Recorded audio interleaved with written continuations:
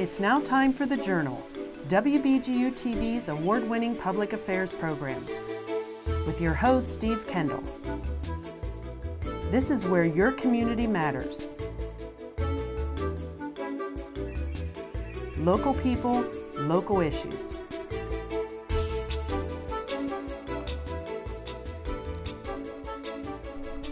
Hello and welcome to Journal. I'm Steve Kendall.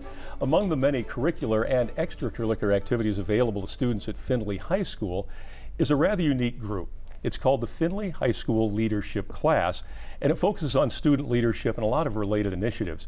They're going to be our guests for all three segments. We're going to start out, first of all, we have the assistant principal from Findlay High School, Meg Simon. Could you maybe introduce us to the two students we have here on the set with us? Okay, yeah, my name is Meg Simon, and I'm one of the assistant principals at Findlay High School.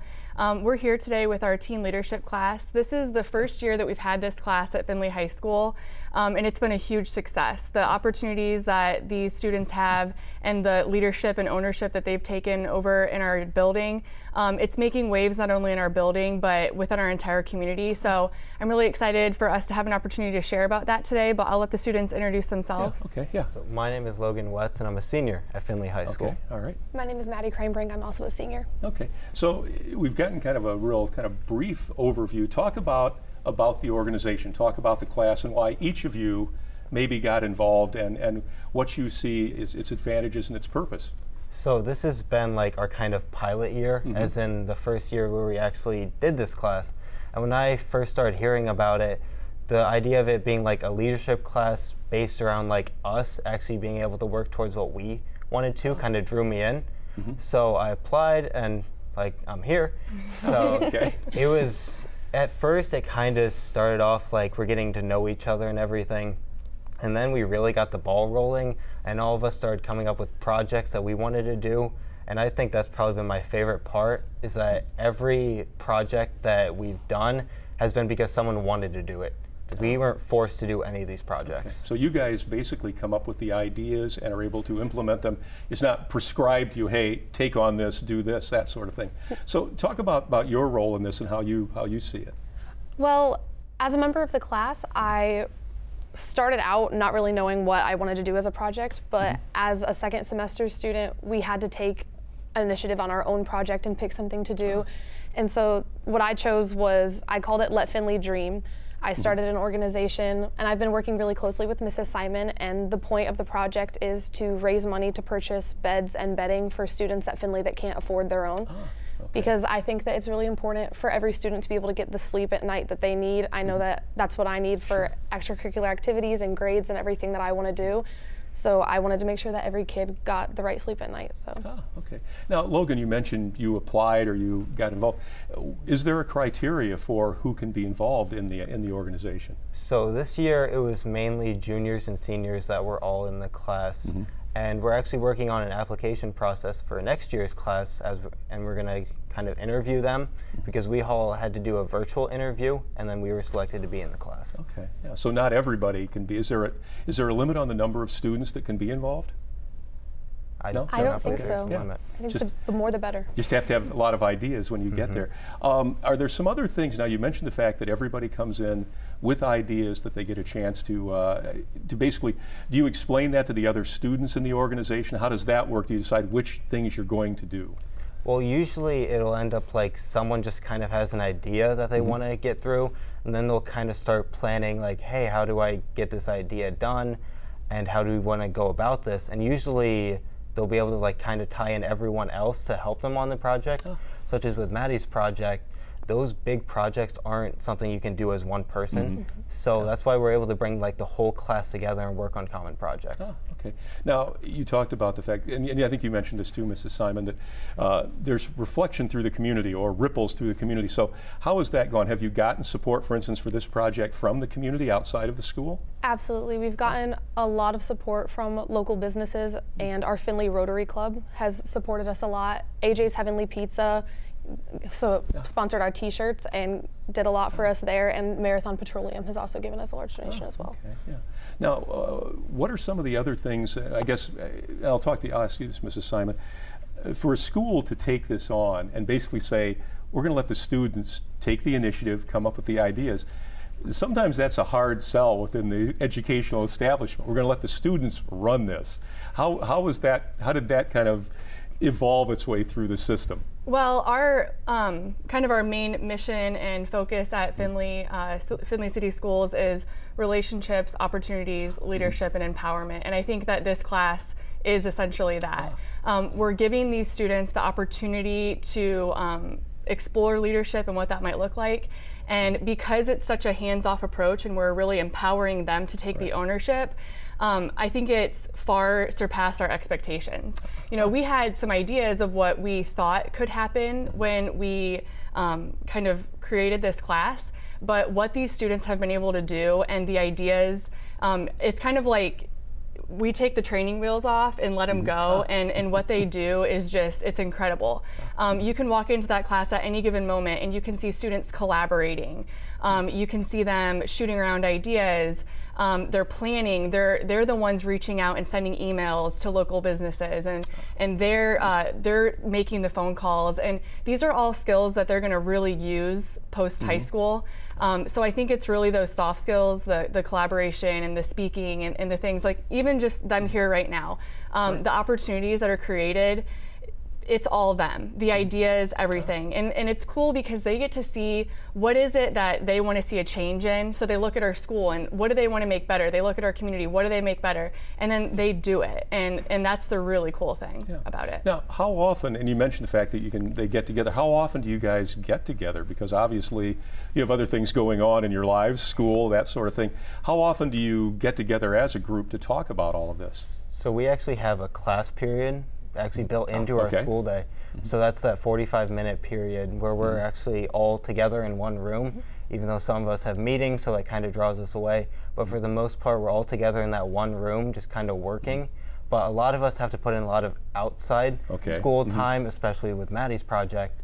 So it's a big time commitment, I'd say. Yeah. Now, have you found that to be easier than you thought it was going to be, or has time management been an issue for anybody? Well, I think that for a lot of us in the class, it hasn't been much of a challenge just because we all enjoy what we're doing so much. So it's not really a sacrifice as much as it is something that we're willing to donate our time towards. Yeah, good. Now, when you guys sit around, and we've got a couple of minutes in this segment yet, when you sit around and kick all these ideas around, is that just basically kind of like a big brainstorming session? Everybody just throws their ideas out there and you see which one people think, that sounds like a good thing, let's get involved in that? Or how does that work generally? Yeah, I would say that pretty much sums it up. And then when someone likes an idea enough, they latch onto it and then they can take the point on that and make it their own. Yeah. So it very much is. There's leadership working here in any number of ways. There's leadership within the group itself, but then each of you takes a leadership position with a particular project, generally speaking. As you look back on your year so far, because you're like the first group to do this, is there anything that surprised you about it? Like, we didn't think it was going to be this time consuming or this much fun to do or anything like that? So what surprised me the most is quite possibly how everyone has grown since the beginning of the year.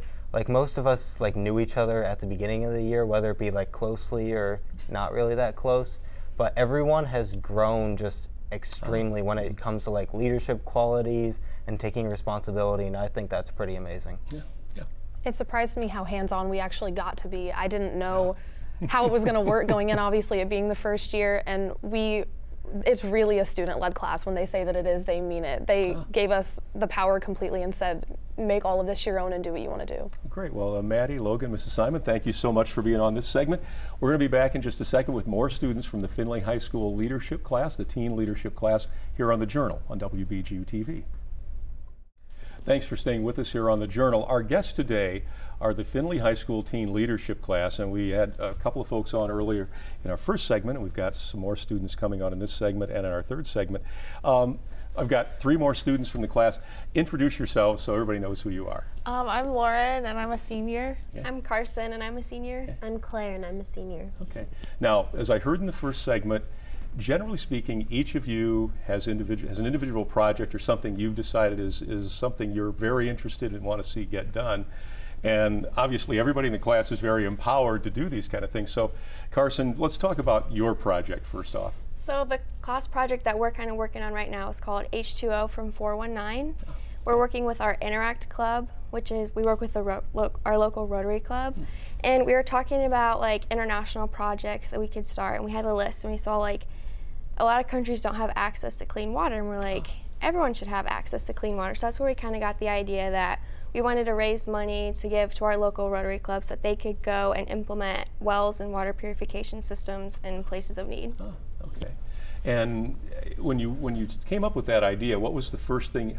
Where was your first approach? The Rotary Club, and then you used their resources to kind of expand out from there? Yep. Well, they already send people down every year, so like there would just be a nice way to kind of get our community involved and have a bunch of hands reaching out. Now, what areas has the water gone to, or the idea for this? Are there specific areas that you've already been able to? Usually it's in deliver Haiti where they go okay. to, so that's probably where they're going to go as well this next year. That's and that's obviously there's a lot. They're still recovering from the hurricane down there after all these years. So yeah. Now, what about your project? So I started the Student Ambassador Program at Findlay High School.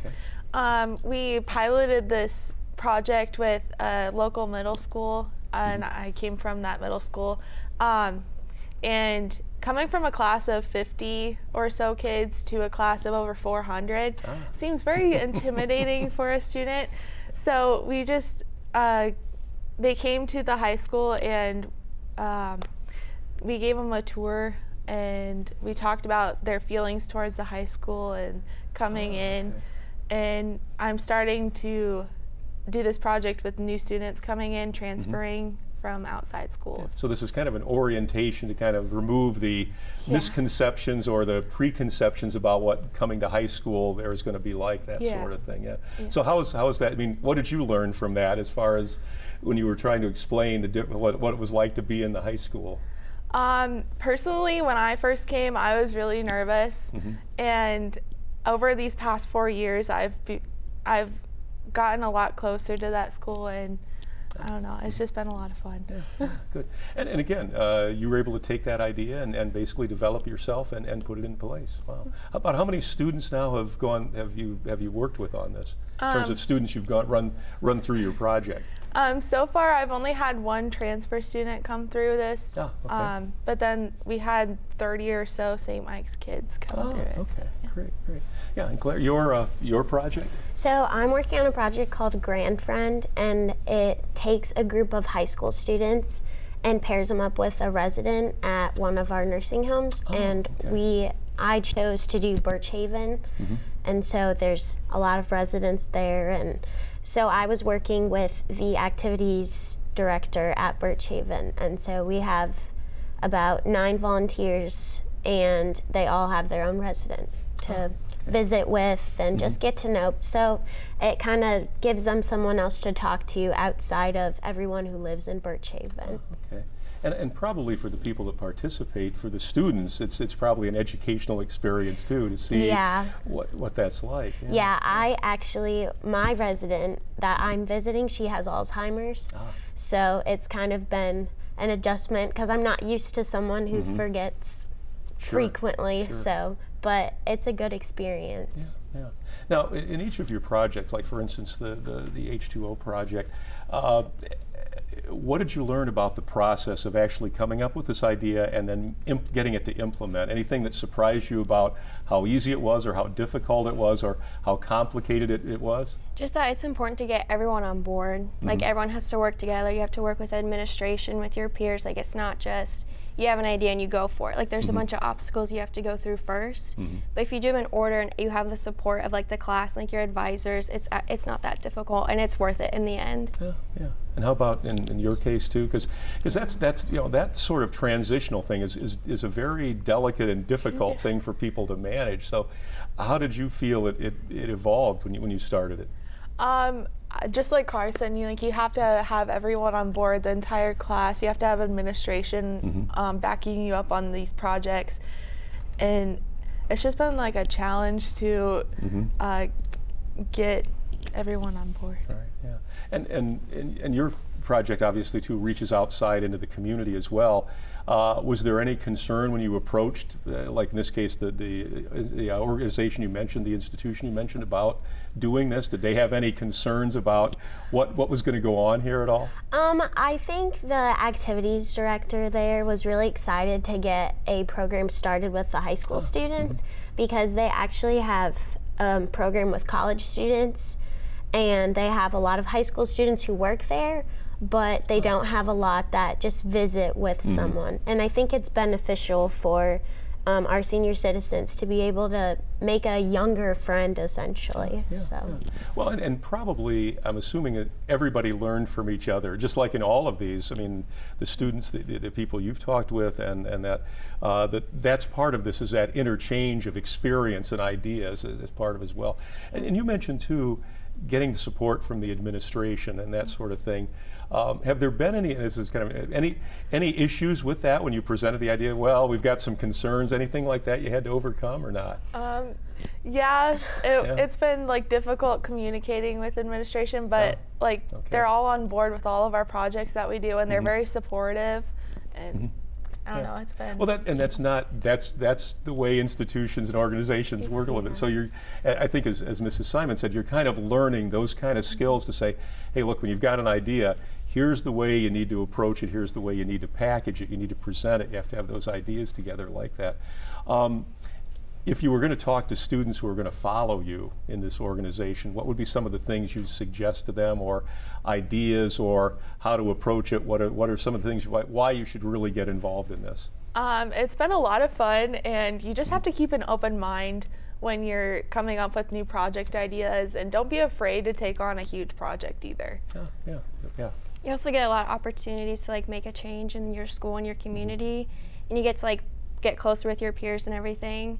And administration as well, like you walk into the office and like, oh, it's teen leadership course, like they get excited to see you because they want to hear your ideas. Great, I think it's good to get involved because I think it's opened doors like into our community. I definitely think the high school has definitely been more involved in the community now because of this class, and I think it makes our high school look a lot better and shows that we really want to get involved in the community.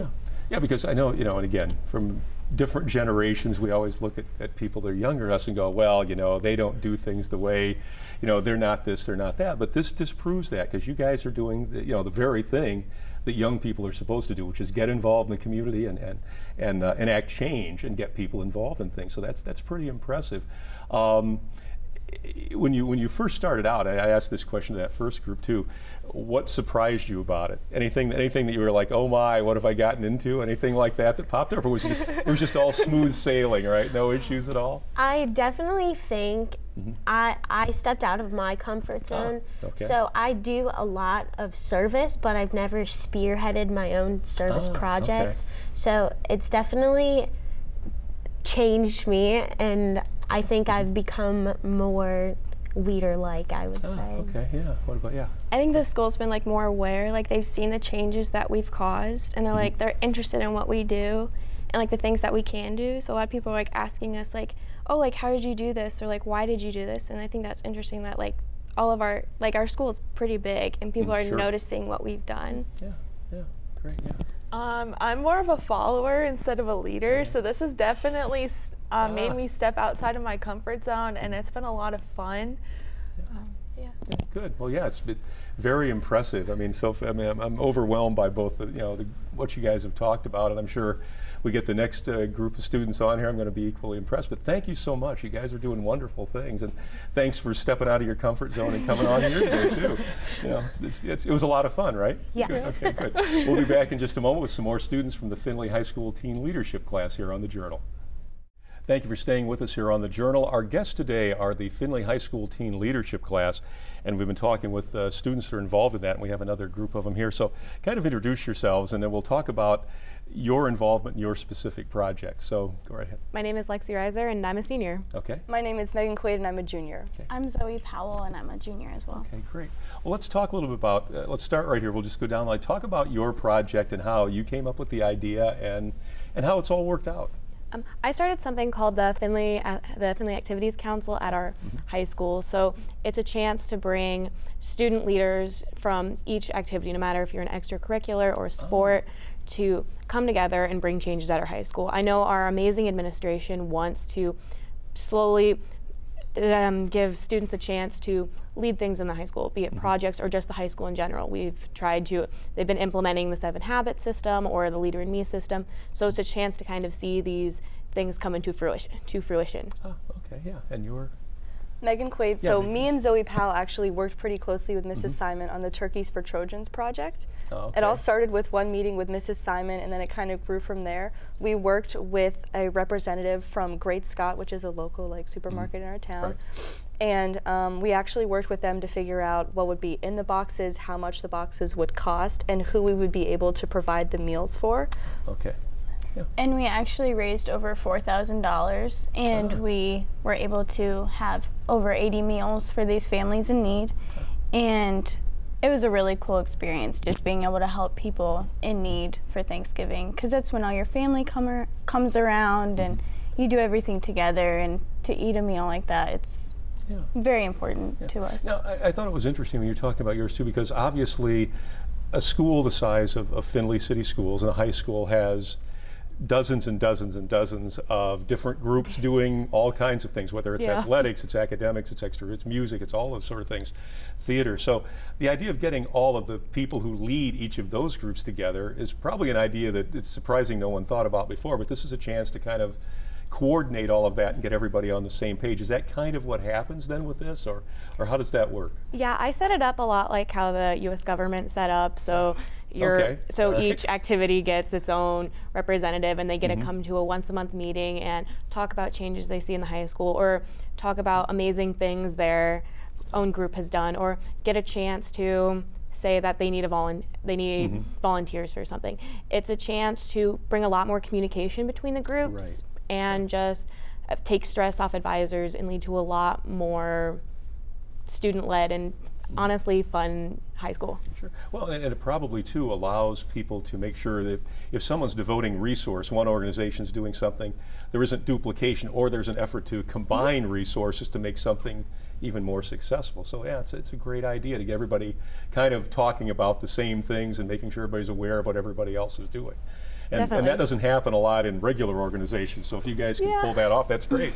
That's fantastic. Now, when you guys are talking about this project, providing meals, how did you become aware of that being an issue in the community? Was there something that said, oh, gee, look at this, we never knew?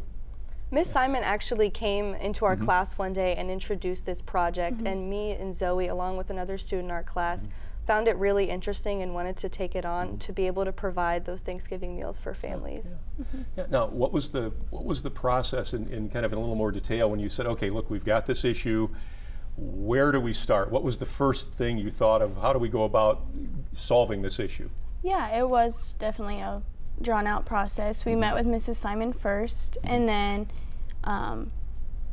for Great Scott, we met with the man who represented Great Scott, and we went through all the steps like that, and then we started getting it out more, raising money, asking teachers to donate money, asking the community, and as a community and a school as a whole, we really kind of wrapped around this together and raised a lot of money for these kids in need that need nice warm meals. Now, what were some of the methods you used to get the word out about this, to inform people about this so they could get involved and participate? We had a lot of posters around the school. We used a lot of our social medias to kind of get the word out to our friends, and then also over announcements and emails and all that kind of stuff. Now, when you talk about reaching outside into the community, was there any concern about that? Because that's something that it's a difficult thing to do, to start going out to people and say, by the way, there's a need here, there's an issue, can you help us? Is that something you guys have ever done before or not? Not really, but I don't think it wasn't too challenging. I don't think we actually, what we ended up doing is we gave a lot of the students in our class had parents that worked at local businesses, so we actually asked them to take envelopes home to them so they could then keep in their businesses to help raise money. Okay. So it really was able to expand the base quite a bit on that too. Now, when you've brought all these groups together, which is kind of a challenge in and of itself, because you've got people with very specific goals for each of their organizations and reasons for existing, that sort of thing. How do you go about managing all of that so everybody feels equally represented and equal in that kind of a format? I give them an equal stance where it's they gesture to me and I can call them to talk. So it's not everyone talking at once. And the many members of administration are present there, so they do give the chance to hear needs and wants directly from the students, as well as answer questions as needed. Now, is this also a format or a forum to kind of bring concerns to the administration when they hear it from multiple sources and just one group saying we've got a question about something, but you hear a broader base? Is that part of this as well? Yeah, our administration's worked very well with students over the years. A few years back, the administration heard concerns and ended up remodeling the bathrooms in the high school. So it's things like that when students are concerned about things, administration's willing to fix them to make it better, because ultimately the students are there for over 8 hours a day, and they want an environment they can change and be a part of. Well, that's the one thing that's kind of impressive, that the administration and the school itself is comfortable with the fact that they can empower you guys to do it, and obviously it's worked really well. So the more comfortable they are, the more opportunities will take place for this. Is there anything, if you're going to talk about potential students or people that might want to get involved, what would you tell them is the main benefit to have been involved this year in this organization, especially since the first year you guys are breaking new ground? Is there one thing you'd say, here's the most important thing you'll learn from this? I would say don't be scared to pursue your own project, because they're going to see these projects that we've gone this year, and other students are possibly going to think, I have to meet that standard, or I have to go above and beyond. But if you're passionate about something, this class, this opportunity is ultimately your chance to pursue what you want. It's your chance to make the high school something better on your own terms. Yeah, great, yeah. Kind of going off of what Lexi said, the opportunity to not only help the people in your high school, but also the people in your community, and kind of the connections you can make within your own community has been really cool. I agree with both Lexi and Megan. It's a very neat experience to be able to go to one class where you can be a leader throughout your day and to do these different projects that all benefit people. Because being a part of something that's kind of bigger than yourself and stepping out of you for the people that really need this, it's very neat. Great. Well, again, cool. These are all great, wonderful endeavors and initiatives you guys have put together, and congratulations on being so successful with this new idea. And I guess one of the things too, if there's somebody in the Findlay community, or if you're in a community in another town, another school system, you can contact Findlay City Schools and the Findlay community with an idea, say, hey, here's something maybe the teen leadership class would like to take on, or here's an issue we have. Definitely. So that's open to that too. So good, great. Yeah. Well, thank you guys so much for coming on, and thanks to everybody who's been on from the teen leadership class at Findlay High School. We appreciate them taking their time today to talk about the wonderful things they're doing. You can check us out at WBGU.org, and of course you can watch us every week here on WBGU TV Public Television. We will see you again next time on The Journal.